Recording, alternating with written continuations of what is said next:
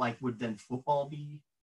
Like, Sorry? where would the line be drawn between sport, violent sport, and would then football be a violent sport? Or Yeah, I like Muay Thai. I do Muay Thai. I don't, so I don't want to start a video attacking every single important tradition of America. So if you talk about football, I know there is some problems with concussion and all that, but the most important thing is that we ask ourselves the question, the principle. Is this thing that I'm doing hurting myself or the other? This is always the question you need to ask. We also need to look at our motivation. So this is important. Every time we make a moral decision, are we hurting ourselves and the other? Are we becoming more greedy, more hateful, more deluded as a result?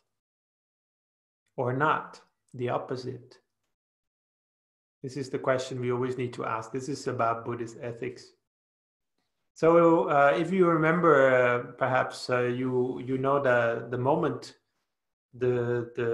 after the son of the Buddha ordained as a novice, one of the first novices, one of the first young monks who ordained at that time.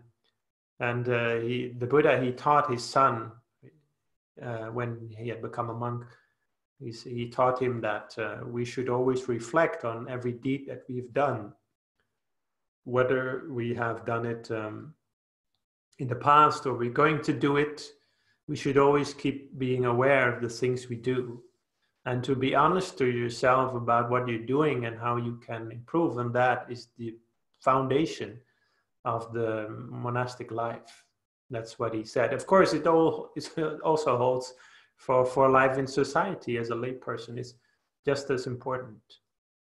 So self-reflection is very important in Buddhism, because every good quality starts with good self-reflection.